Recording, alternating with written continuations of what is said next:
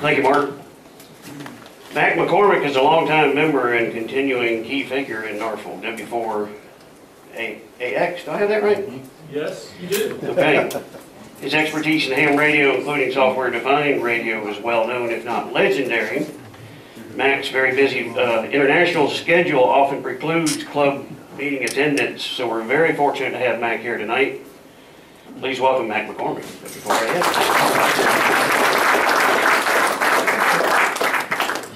All right, we'll get this clicker working. It is working. Possible? All right, great. Can you hear me okay? Do you have that turned up, Steve? There you go. Is this 1, 2, 3, 4, 5, 5, 4? Did it come unplugged? You turned on? Yeah, plugged. Turn on. That's why. There we go. Hello, 1, 2. All right, that's a little better. Hey, good evening, everyone. And boy, it's great to be back with familiar faces and some new faces as well. So, long history with the club. Jim Stafford and I, when we first started this thing, just after we first revived it, took the club from about 20 to 30 members to about 275 members. And so I've had the honor of serving as the vice president and president of the club. And it certainly, I can promise you I'll get active again in about 10 months. I haven't told my company yet, please don't. But in about 10 months, I'm going to hang it up and let those of you still working support me for a change. And so just to give you an idea of how much I do travel, not that I'm proud of it, but just of why I haven't been at the meetings. Just this year, I've already flown 600,000 miles to 32 countries, and headed out again on Sunday, and I'll be going completely around the world again. So it's all over Asia and Europe and the U.S., and that's why I'm not here. My goal was to see if I can work DXCC by being there in person. So, we'll see how that works. I'm pretty close right now. I haven't been to North Korea. I know you need it. I could probably do like that pirate did and go offshore to that one place and work all those people, and hopefully I wouldn't get caught. I need North Korea too, by the way. All right. I thought I would just start off with a sort of an overview of things. I'm going to talk about a Flex Radio automated station tonight. This applies to how you would fully automate your station. And a lot of you say, well, why would you want to do that? Well, I'll explain why, and I'll show you why, because as you'll see as I go through this, I do it sort of both ways. So as we look at this, I've been a ham in January. I will have been a ham 50 years. So quite a while as a continuously licensed ham radio operator. And I really love it. But you're looking at some of the pictures in my shack that are vintage photos. And I don't know how many of you remember getting into ham radio. Back in my day, I started with an ARC-5 military transmitter using crystals at that time in CW and a BC348 receiver. And it was the most exciting thing in the world I can remember, at making my first CW contact at 5 words a minute. Well, things have changed. You're seeing some pictures from my shack, and I'm going to try to do an open house in December for those of you that haven't been there, those of you that have that would like to come out and check things out in person. You'll see a lot of vintage equipment there. And the reason I operate vintage equipment is I believe in the yin and yang of ham radio. So work the latest and greatest stuff on one side, and work the really old stuff on the other. You even see a K3 there, which I count as a vintage piece of equipment. And I'll explain why. Little swipe at Elecraft, sorry, I couldn't help it. But you'll see I use paper logging when I'm on the vintage equipment. I don't use any automation at all. I've restored it all. Most of it came with no paint and certainly did not work electronically, so I have a great passion around bringing this vintage equipment back to factory standards as it left the factory. And I can tell you this, it worked the last time I turned it on. So that doesn't mean, all of it's tube except for maybe the Elecraft. You'll also see there was a lot of AM equipment, amplitude modulation equipment. If I use a term someone's not familiar with, just wave your hand at me. But that was the original form of voice communication. And the reason I do so much of that is I'm not sure this newfangled single sideband stuff is going to catch on. So I want to be sure I'm prepared for whatever. If the big one ever hits, if North Korea ever does their thing, I don't know that I want to talk to anybody, but I suspect I can with some of this vintage equipment. Some of it's quite large. You saw a BC 610 in there. That was the big unit. It stands about that tall. 650 pounds. Imagine this was carried by 2 men in World War II. They made real men in World War II. 2 men in World War II that would lug this thing into the back of a truck or whatever. So, you know, there's a lot of vintage equipment there. It's a lot of fun to operate. And it is the purest form of ham radio operation, I would say. But having said that, what I'm going to talk to tonight is on the totally opposite end of that continuum. I'm going to talk about how you can have a fully automated station. As I'll show you in a moment, and I'll do a little demo of what it looks like from operating remotely. You can do all of the station control from just using your radio. No computer, just using the radio. You can control everything in the shack, and I'll show you everything I'm controlling to give you an idea of what is possible. So please, for those of you that say, well, why would I ever want to do this? I do it for 2 reasons. One, because it's a technical challenge, and I enjoy technical things. And 2, because it allows me, as someone who DXs a lot in contests when I can, it allows me not to focus on the radio at all, but to focus on the contact and make contacts instantly.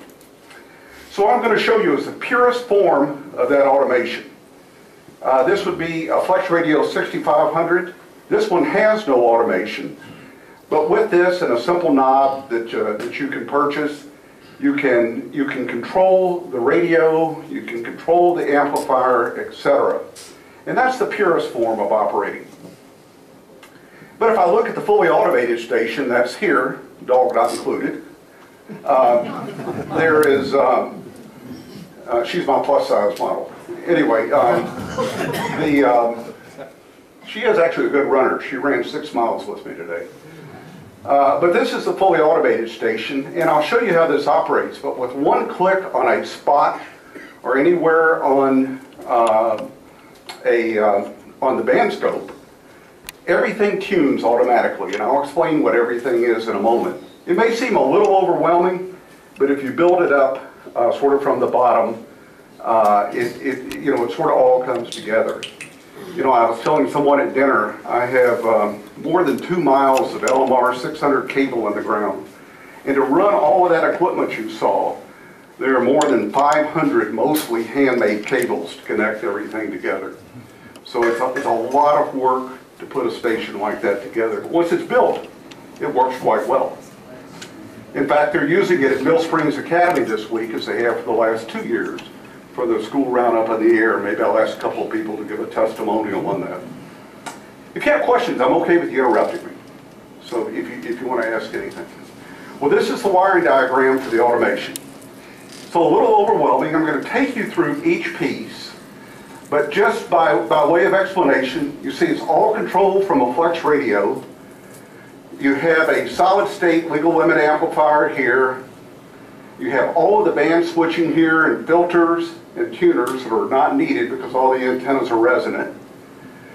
You have a stepper antenna controller to keep it on frequency. You have amplifiers and transverters for 2 meters, 222 and 902. With this station, with a click of a button, I can operate from 160 meters to 902 megahertz just by clicking the button. And everything switches automatically. Antennas, everything. And I'll continue to explain what that is. And then you see some of the relay control boards and the ability to do D-Star and digital HF, etc. So this is the way it would be configured within the radio. It's pretty simple to configure if you know a bit about it. But you just set up each of the devices that you want. You type those in yourself. You tell it what type of data it needs, and then you just enable it. And then that station then runs over a USB cable out of the back of the radio to control that piece of equipment. It's just that simple. So the goal for me is that I didn't want to have a computer running in the shack unless I was logging. I wanted everything to be run when I'm remote, as I am so much as you just heard. I wanted it all to be automated and run just from powering on the radio. Does that make sense? Everybody follow with me so far? Is this about the right level of detail for you? Go up some, down some? You're good. Okay, good right here? All right. So let's start where it all begins at the RF. And I'll show you this. So presently there are 3 towers I've put up. And there are 19 antennas on my property, combination of receive and transmit, to be able to accomplish this. And so about to be a 4th tower probably in December. Hopefully I'd get it up before we did the open house. But my wife loves them. She thinks they're beautiful. No, just kidding. She really does. But I did tell her this year I would hang Christmas lights like a Christmas tree off of that one, so she could make it to a Christmas tree for Christmas. LED Christmas lights, yeah. That would be the deal. So it starts there. This is a 7-band Mosley, and it has a 2-meter 19-element beam on top. These are the VHF, UHF antennas. I'll talk about those in a minute, but 2-meter, 220, 440, and 900 megahertz. Those are all high-gain antennas that you see there. Of course, it's all on a rotor. And this is a step IR and an 80-meter inverted V. There are other antennas for 160, 80. There's also an 8-circle active receive array, which is a pretty sophisticated antenna, where you can directionally receive on 160 and 80 meters just by either pushing a computer key or rotating a switch, and it really helps you have a competitive advantage on 160 meters and 80 meters. And that sits way back away from the RF. This is on about, I guess about 8 acres is where this antenna is set up. If you wonder where I live south of Ball Ground between Canton and Cumming. So, and I moved out of an HOA where many of you have been before, right here near Alpharetta, where I did not have this. And one of the reasons for moving was, 1, to get out of Fulton County, and 2, to be able to do stuff like this. This is where it all comes in. It looks a little more messy than it is, but everything comes in. This is where all 19 antennas come in. They go through a switching mechanism here. Everything has lightning arresters on it, and it's all disconnected in case of, just with one switch I can disconnect it all. But that's where it all comes in to the shack, and that's a common grounding panel. It's pretty sophisticated grounding I put in to tie back into the service entrance and around the shack and back out to the towers, etc. Trying to follow best grounding practices to prevent lightning problem. I've had a direct strike at my old house. I didn't want another one here. These are the two of those, because they're with radio, there's 2 antenna inputs, or actually more than 2, but 2 that I use simultaneously. But the tuner stays in bypass 99% of the time. The only time it has to go out of bypass is when I'm on 80 and 160 in the higher portion of the phone band, because the antennas aren't resonant there. But most of my work when I'm contesting and DXing is CW, and so it's not needed there, but it's there if it's needed. So they rarely turn on. Everything's monitored through an LP500 so that I can, monitor power and SWR, etc. Able to do that remotely if I need to, and be able to see what's happening in terms of station output power. This is the prototype of the Power Genius XL antenna amplifier that you may have seen in a QST recently. I'll have the actual one at the end of this month, and but this is the prototype, and I've been using it quite a while. So it's legal limit, legal limit plus. When it's tested, and I've tested this at 2,000 watts, keyed down for 24 hours. And it just holds up. There's no other solid state amplifier that will do that. You had a question? I did have, the copper grounding plate that you're using, does it need to be the number of connectors you have in close proximity? What's the question? I'll repeat it. Or why the reason for your Okay. The question is, why is there a copper grounding plate at the antenna entrance? I don't know if I'll go all the way back. And the reason is, you want to have a common ground field for as much equipment as you can. And the run from that copper grounding plate is over number 4 copper wire, pretty big, directly about less than 5 feet out to the service panel ground entrance where it goes to Georgia Power. So that the path to ground all that's the first place RF's likely to come in, lightning's likely to come in, is right there, and it has the shortest path back to ground. But you want a common ground plane, it's called, for all those connectors. Does that help? It does. All right, thanks. This is a prototype, as I said. You can see yes, over here. Yeah, is Flex going to start shipping that next month? The question is, when's Flex going to ship that? I guess by full disclosure, I'm not a Flex employee. I am a Flex fanboy. And because of my day job, where I run a multi-billion-dollar global company, Flex uses me to advise them on business. I have really intimate details. I'm going to tell you the public answer, and if you see me privately, I might tell you the private answer. But the public answer is, I will have one in my shack that you can come see within the next 2 weeks. The public will begin seeing them very soon after that. Is that good enough for you? They're not a waiting list forever. Well, why don't we talk privately? Otherwise, I could tell you what's going on. I'll just tell you very briefly, since the question was, he's been on a waiting list forever. The reason is, you may or may not know this, but electronic components worldwide, I suffered this in my professional business as well, have been in extremely short supply. Certain components, FPGA chips, certain capacitors, etc., even resistors. And they're in such short supply that people have started buying any they can find and marking them up 1,000% to try to resell them.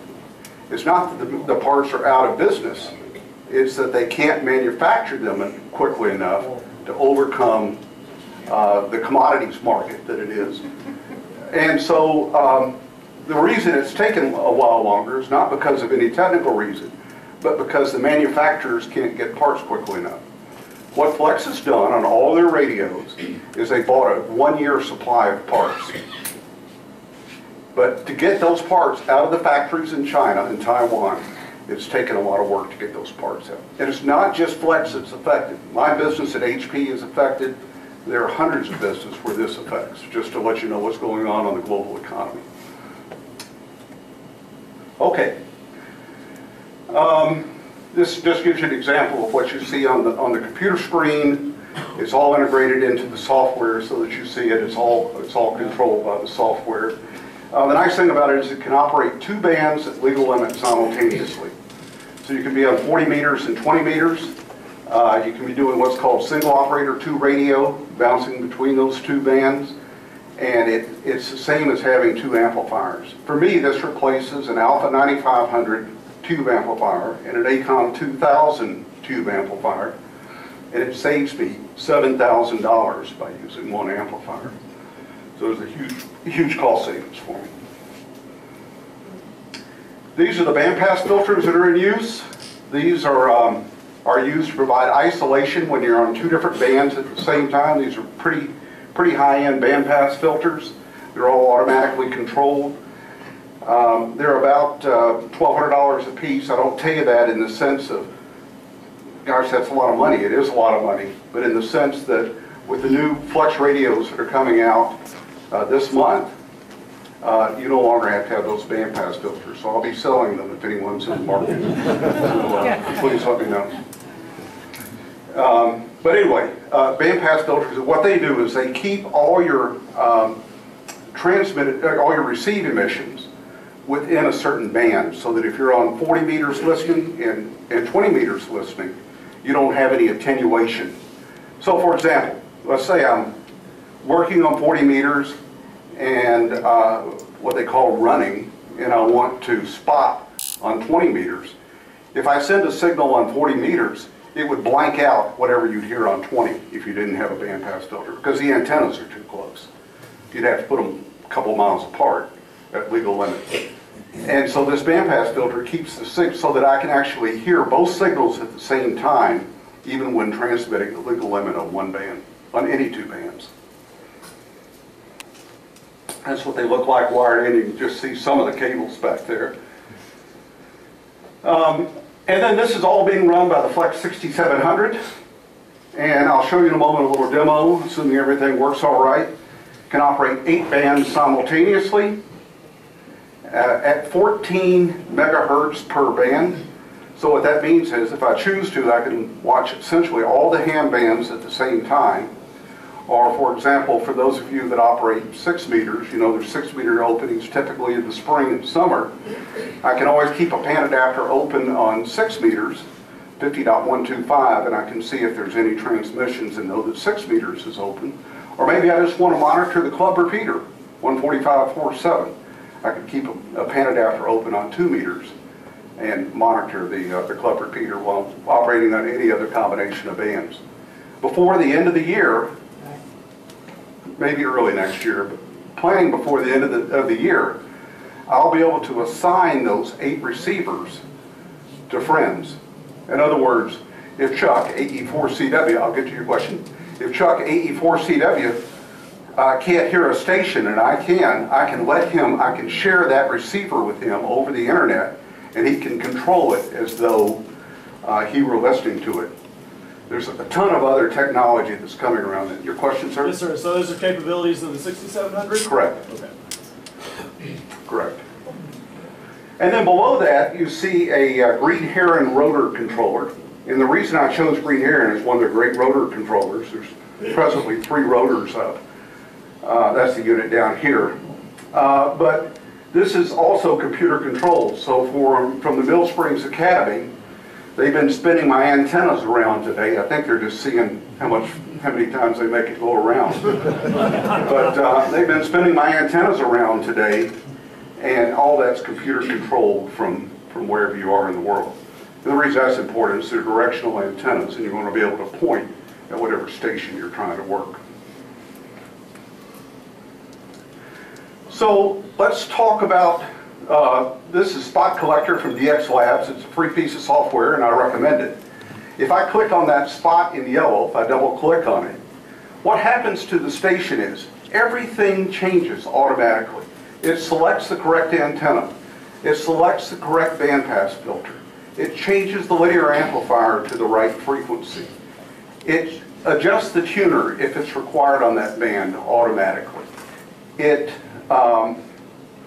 sets the correct mode within the software, whether that's RTTY or sideband, whatever the mode happens to be. It populates the call sign in the software, etc., so that everything is set up. So I don't have to do anything but either grab a CW paddle or pick up a microphone or using a headset, just operate the station. And that was my goal here, not to have to do a bunch of knob twiddling. I love knob twiddling. For those of you that like that, there are a bunch of knobs in the beginning. I showed you that so you don't think I'm all the way over here. But when you're contesting or working high pressure DX like Bouvet coming up, believe me, you don't have time to twiddle a bunch of knobs if you want to work them quickly. So that's the goal of this station. So the Step IR tunes, that's the tunable antenna. It tunes automatically. It's always resonant 1-to-1. And all of this happens within about 1 second. So that it's click and you're there. And that was the goal of this station. And the important thing for me is not to have to run a computer in the shack to do this. If I power on the radio and the peripherals, and I do that all over a web-based switch, AC power strip, if you will. I just send a command. I just touch a button on a user interface, and it powers the whole station on. So I can power it on when I'm in these. I travel over the last 3 or 4 years. I've been to about 156 countries for my job, In any of those countries, I can power it on and operate either DX on, when I'm there, or talk to my friends. Question, Mac. Please. You showed the antenna rotor control, but in that list, it doesn't say anything about turning the rotor. Does that happen in it as well? So the question is, it doesn't show anything about turning the rotor. So think about this, Steve, that's a great question, and I get asked that a lot. Think about turning the rotor. The only thing a radio is going to give you is frequency information. It's not going to give you the azimuth information. The way the rotor turns automatically is when you click on the spot, it looks up the load station location. It says it's at azimuth 243, and it automatically turns the rotor to 243. But clicking on the spots, What does it? Because think about it, the radio only has frequency information. It doesn't know if you're on 14.243. It doesn't know where you are. The radio doesn't. Right? Yes, sir. That device with a spot connector or Collector. What about it? Oh, spot collector. COLLECTOR. The software suite is called DX Labs. Delta X-Ray LABS. It's free. It is super comprehensive. You might need a little help to get it set up, depending on your experience. The online support community is phenomenal. I recommend it. I don't believe ham radio deluxe is great about putting any of them down. Everyone has a function, but I believe for a free piece of software, even for a paid piece of software, I don't think there's anything more powerful. Since you showed us that picture again, that's always your UHF, VHF. That's all UHF, VHF, Daryl. Yeah. That tower is 60 feet. Yeah, so in December I'll put up 140 feet of room 45 tower, and I may move some stuff around. Yeah, that's 60 feet. And if you notice, I have all of those vertically polarized, if you're familiar with horizontally polarized versus vertically polarized, and I do that, frankly, so I can work the repeaters around here. The 2-meter antenna you saw on top of the big tower is horizontally polarized so that I can work sideband and CW on 2 meters. Okay. Yes, sir? What's your base elevation? My base elevation, 902 feet, approximately. A couple of questions, Steve. Do you still do all your own climbing? I still do all my own climbing, yeah. So I'm not quite beyond that. I'm still pretty active. I'm still running about 80 miles a month or so on heavily wooded trails. So I'm still getting along okay. I do have my wife come out and watch, so that at least she can say what happens. But I'm a pretty careful climber. For those of you that have climbed with me, I used to do all the climbing for the club up on all the water towers and Sweat Mountain and everything. I'll get back to doing that for you guys as soon as I can get retired. But anyway, as long as it's under about 1,500 feet, I'm good. So, all right, and now we'll look at the VHF, UHF side. This is the 2-meter power amplifier. Gives you 100 watts on 2 meters, sideband, CW, and FM. And it's all fully automated. It's a down east microwave, which if you're into high frequency stuff, I strongly recommend. If you don't know about it, you check out, you'll hear it called DEMI, Down East Microwave Incorporated, I believe it stands for, out of Florida. They take a while to build them, like maybe 3 to 5 months, but it's the best kit you can get. And of course, what would a fully automated station be without a call sign light? So whenever I transmit, as a result of the full automation, the call sign light is on. You say, well, why do you need a call sign light? I guess 2 reasons. 1, it was a gift. And 2, so when my wife comes down and wants to talk to me when I'm on the radio, I can just point at the light, and she knows that I'm on the air if she can't hear me talking. Does she ever override the light? No, but sometimes when I see her coming, I'll just step on it. So she knows.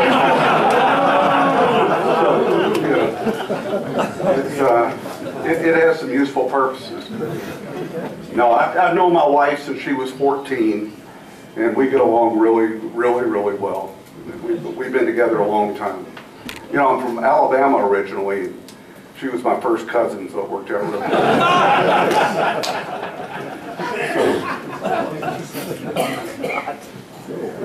It's funny, you know, I'm sorry to diverge here, but just hearing Neil speak, you know, Neil and I are always commenting that Neil's father, my real name is Edward, and Neil's real father's name, oh, not real father, his only father, Neil's father's name was Edward, and his mother, my wife's name is Adelaide, which is an old Southern name, and Neil's mother's name was Adelaide, so it's kind of like, you know, and we're not related.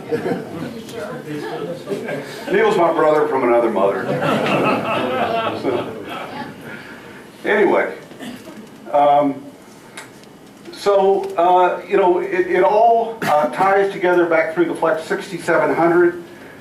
I'll show you a demo now, but before I do that and switch over to my iPad to show you, there's a technology that Flex has released, I don't recall when, maybe just before Dayton, that's when it was, called SmartLink. And this is where you can have your radio on the internet with your own private credentials. And you see several radios there where people are sharing credentials. And you tap on that radio from anywhere in the world and you're connected to it. You don't have to fiddle with IP addresses and all that other nonsense. You just touch the radio and you're connected. And that's the way it operates. So I'll show you that in just a moment, how that operates. And with that, before I do the demo, well, let me do the demo, then I'll take any final questions you have. Can we switch over to the iPad, please? Okay, Thank you. give it away. Sorry if I'm blocking you here. You want the light on or off? It's up to you, whether you can see it or not.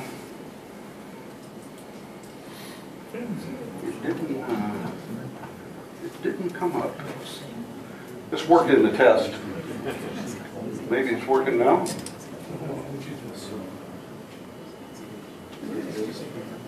Did it come up? Yeah, let's see. Remember, technology is always perfect. All right, here we go. No? No, Yeah, there it is. See, it's an iPad, it's an Apple product, that's the problem. I've got a lot of Apple stuff. And Linux, so I'm all right, I'm cool. But I just thought I'd take a swipe at Apple, like I did all the crap. All right, this is the application down on the bottom. If you see down on the bottom right, it says Smart SDR. I'm going to tap on that. And if everything works, if the tech gods are working, we'll be able to see my radio and others. So as I tap on that, it just says tap to connect. I tap on that, and it says you're not connected to the internet. All right. So let's see. I've got my hotspot on. Let me turn it off and back on. You know, when Apple has trouble with their demos, I don't feel too bad. If you watch the last review, let me go out and see if I've got a connection. It's an open connection here if you want it, Matt. Is it? Yeah. So just look for what's available and you'll find it open, no password. It's not very fast. Well, this works. This was working, so let me try it and see if we can get to it again. It's up now. And so if you look down on the bottom, these are all the radios that I could connect to. There are radios around, this one up in Canada, and this is one in Cedar Creek, Texas, one in Austin. I don't know where, oh, this is at the Flex Radio System headquarters, Cypress Creek, Texas. Sometimes you'll see 20 or 30 in there when the radios are turned on. Out of courtesy to the others, and I can see whether they're busy or not by the little color of the ball on the left, I'm going to touch my radio.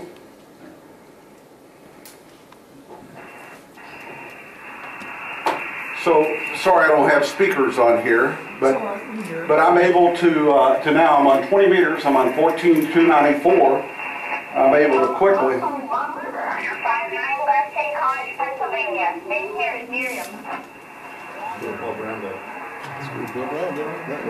This is schools of, let me You know, this might be a little problem. I didn't bring my glasses.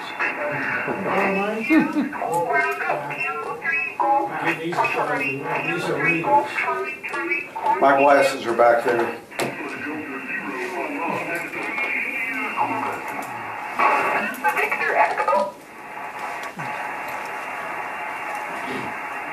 Anyway. There you go. Thanks, Chuck. Anyway, you could see that I'm instantly on 20 meters. Everything is tuned automatically. Thanks. That was going to be a disaster, wasn't it? Everything is tuned automatically on sideband, all the amplifier and everything. If I were to push the talk button, let's see if we can talk to them.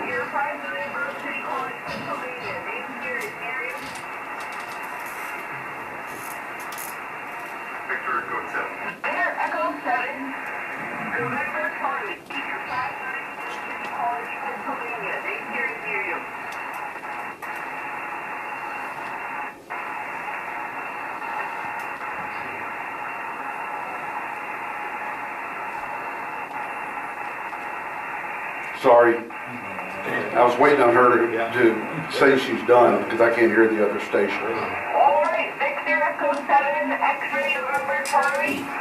Thank you. 76. Whiskey 4 Alpha X-ray.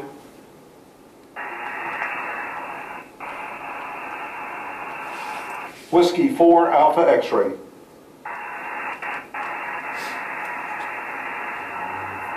Whiskey 4 Alpha X-ray. You're 59 Grove City College, Pennsylvania. Name here is Miriam.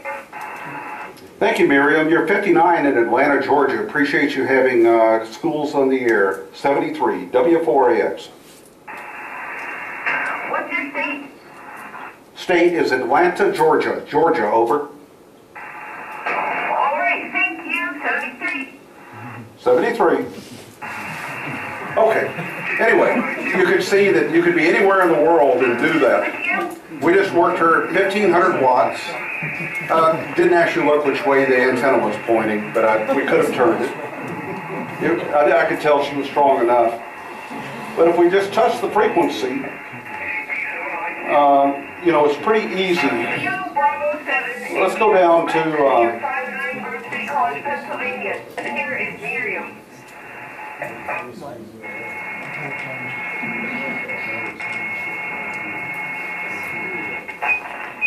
So we just switched to 160 meters. You noticed it was instantaneous.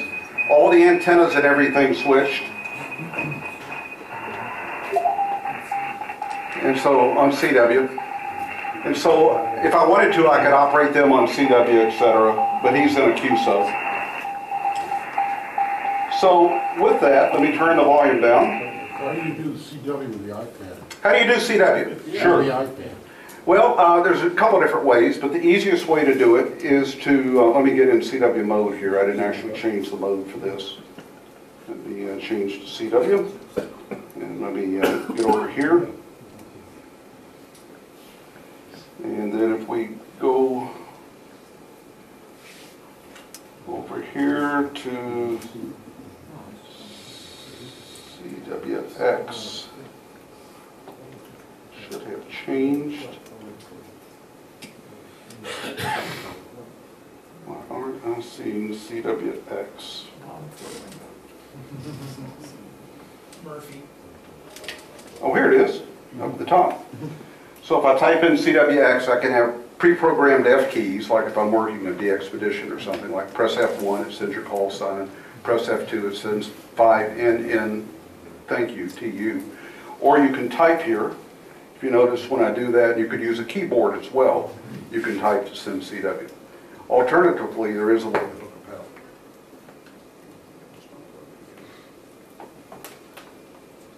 Okay, that is a fully automated flex station. I tried to show you the yin and yang of radios tonight. You're all welcome for a shack visit when I'm around. And again, if I can pull it off, I'll do an open house in December. And my wife always cooks a big breakfast of pancakes and bacon and sausage and stuff. So if you don't like the shack, you can always come up and eat. So that's it. Thanks.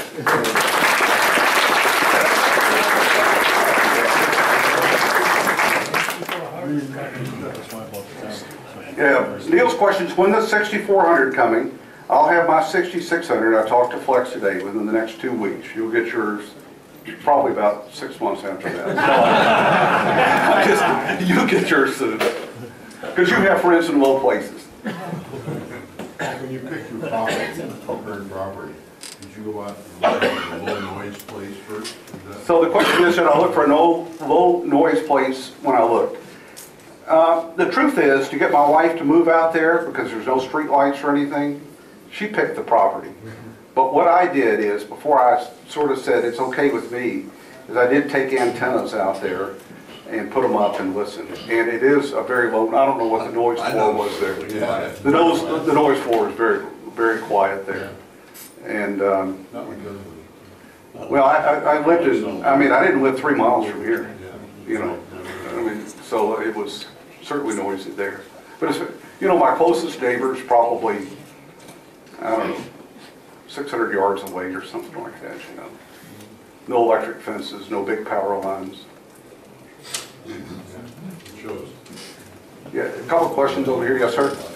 The SmartLink software, does it route you directly to your radio, or does this go through a service that Flex is providing? So the question is, does the SmartLink, did everyone hear the question? Yeah. Some people didn't. The SmartLink software, does it go directly to your radio or does it go through a router? So the technical explanation behind it is the SmartLink server resides on Amazon Web Services. Okay.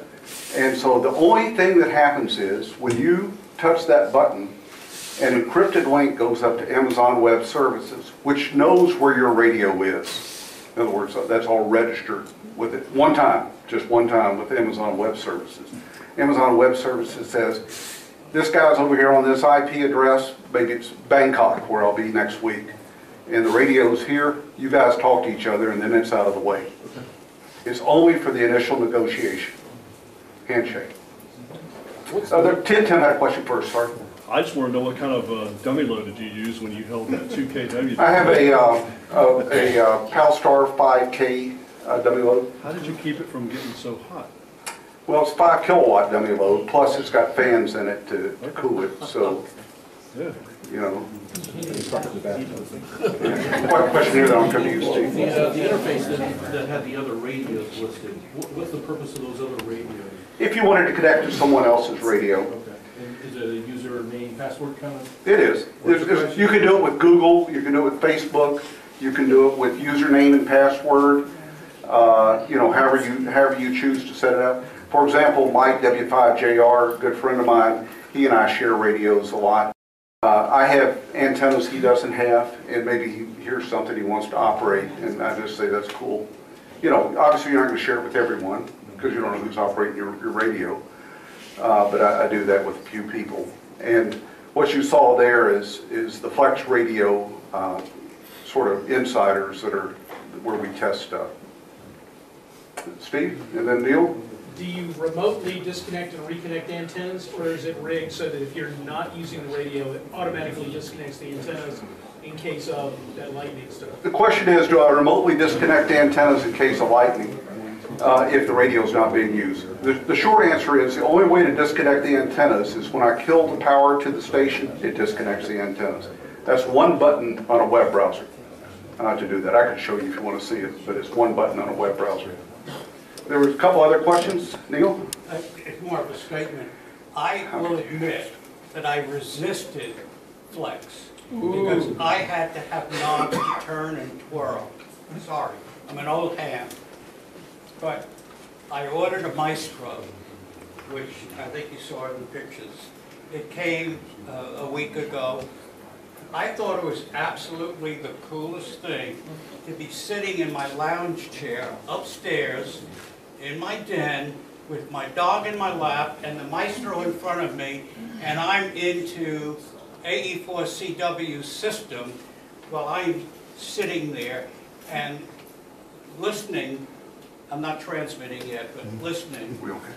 The manual that came with the Maestro, you've all heard the expression RTM, read the manual. It is 187 pages. Manual. This is not something you don't read. But to me, I had to call Mac right away and say, Mac, this is absolutely the slickest thing in the world to be sitting here and into his Chuck Catlich's system and tuning around, using his antennas and his radio. That's great. I'll get you just a second. There was a question here. Kind of a dumb question. Hi, Gary. He's a Georgia Tech guy. That's why I want to lower the level. When you turn the power off, you're disconnected and your antennas go to ground. That's easy to say. Then you've got a coax coming that somehow connects to your radio. How much of a separation is there actually there between what's going to ground and a relay connecting in some way? How much of a gap is there in there? I know it's a very stupid sounding question, but I'll give you 2 seconds of background. I have a rotary switch that goes to ground, and that routes my antenna to ground, but I know contact-wise, it's not very many millimeters away to a connection that goes into my radio. Being a poor person, I have a Yaesu FT3000. I'm unemployed now.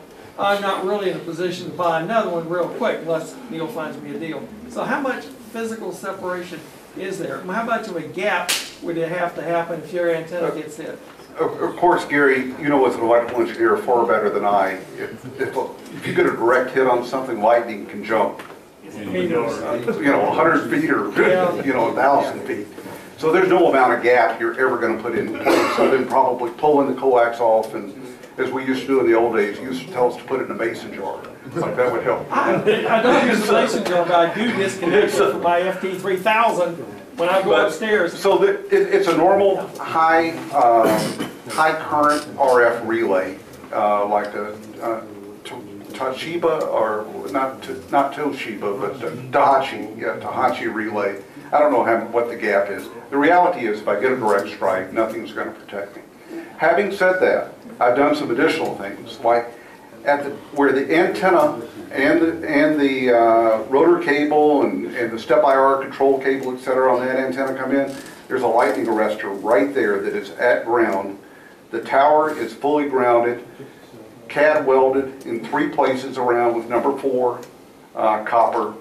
And there's a number 4 piece of copper running back through the conduit back to the service entrance. So everything, one of the things you want to do for lightning is have everything at a common point, right? You know better than I. And so I've taken every precaution I can, but I'm willing to risk the convenience of this for a direct strike. The reason I ask is you have obviously a very fantastic, expensive system. And I figured when it came to not getting it destroyed, you wouldn't be, stupid.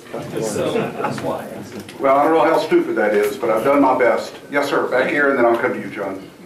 Matt, given the circumstances where you're operating the system remotely or you're letting someone else operate the system remotely, who's the control operator? So the question is, who's the control operator? You know, there's been a lot of discussion on that. If you are a licensed ham, you're the control operator. It's just like I'm the call sign trustee for NF4GA and K4JJ, and I let a lot of people in here operate it, but I'm technically, the call sign trustee if there were a problem. So the FCC, if there was a problem, they would get out, not that they do this anymore, but they would get out their direction finding equipment, and they would find my station, and I'd have to somehow show that I wasn't actually operating, that another licensed ham was. But I think if it ever came down to the letter of the law, you're responsible. So I only share it with people I trust and know that are, fine business operators. Lori? Quick question. In relation to sharing radios, am I understanding correctly, it is over the internet, so if you're using an SDR, does the other person also have to have an SDR, or? Okay. So the question is, if you're sharing a radio, it's SDR over the internet, does the other person have to have an SDR? The answer is no. Anyone in here you can download the client for free. You can run on a PC, an iPhone, an Apple, What else will it run? Android? Not Android, and I'll tell you why not on Android. If you know anything about Android, and I assume you know more than I, there are like 6 different major flavors, and none of them cooperate with each other. And getting the software to work across 6 different Android platforms is like writing 6 different OSs. And that's why it's not supported on Android. But the question is, if you had the client, you could operate any of those radios. So Chuck there has his laptop, and we were just doing this before the meeting. And from his laptop, he was able to connect to my station. Yes, sir. Your station looks like 100% complete and perfect. It's not. What's your next step? What's my next step? As I mentioned, I'll put up a 140-foot Roam 45 tower probably in December. And I'll put up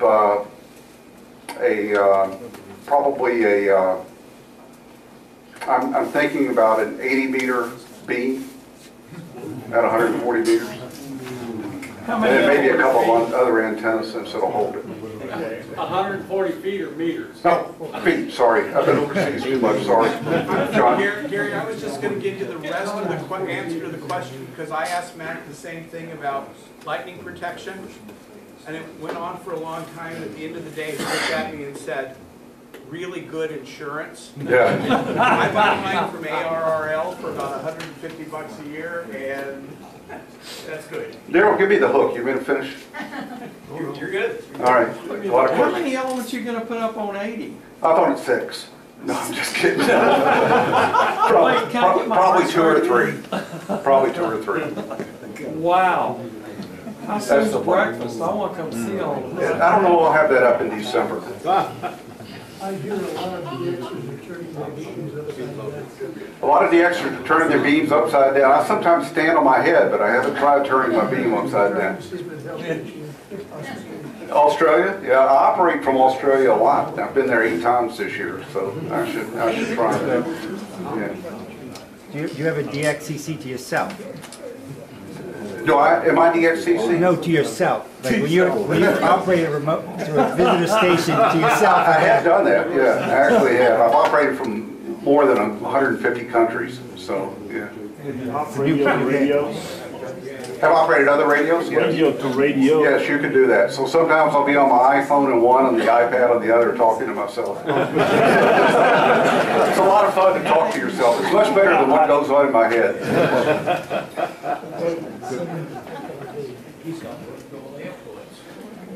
Yes, sir.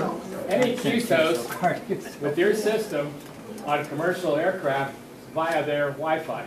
And your Everyone hear the question? No. All right. Is it possible to do a QSO from a commercial aircraft on Wi-Fi? Well, Delta Airlines loves me. I've tried it. The bandwidth isn't high enough. So no, I've tried it. I wasn't able to make it work. I've done it from the runway when you're still using cellular. Anything else? We'll take maybe 2 more questions. We'll wrap up here. If you allow another operator to use your station, is there a log kept of which operator used it from one time to what time? Okay, the question is, if you allow, if I allow Chuck, Chuck uses my station. Mill Springs Academy's been using it for the last 2 days. Is there a log kept? The answer is no. You just share it with people you trust. On the Flex 6500, if it's physically turned off, but connected to a hot 12-volt supply, can you remotely turn it on? So the question is, can you remotely turn on a Flex 6500 if it's connected to a 12-volt supply? That may be something that's not of interest to the whole group. I'll be glad to tell you that. Is anyone, do you want to hear the answer? I'll tell you if you want to know. The answer is yes. That's the short answer. Maybe I'll tell you how when we finish here so I don't keep Daryl's meeting time. All right. Thanks, everyone.